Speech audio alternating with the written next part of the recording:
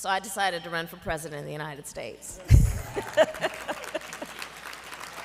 There you go. So let's talk for a moment, fellow Democrats, about the importance of restoring truth and justice in our country. You know, over the last couple of years, we've all talked a lot about the importance of truth, and mostly in the context of all of the untruths that are being spoken.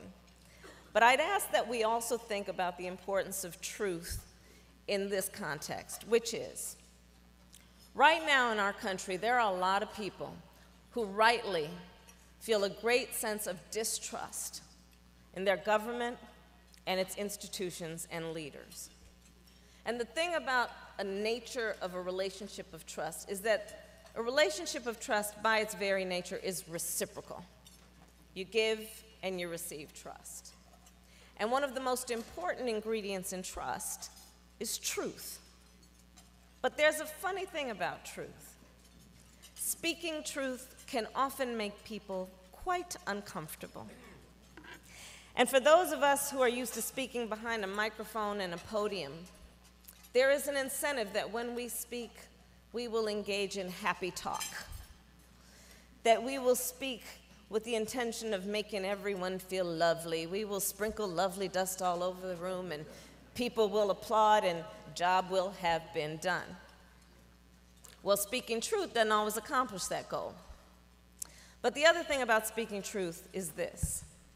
Yes, people may walk away from that conversation thinking, you know, I didn't particularly like what I had to hear.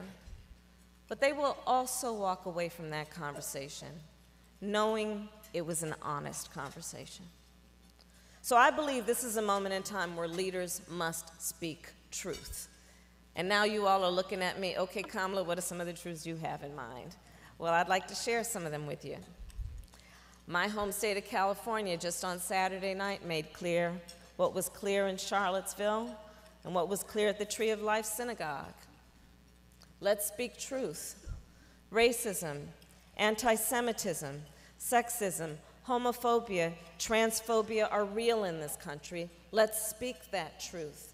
And let us speak it in a way where we all agree that these are born out of hate, hate which has received new fuel in these last 2 years. Let us all agree that whenever and wherever we see those expressions of hate, we must all stand up and speak out. Let us agree that anyone who is ever the subject of that hate should never be made to fight alone. Let's speak that truth.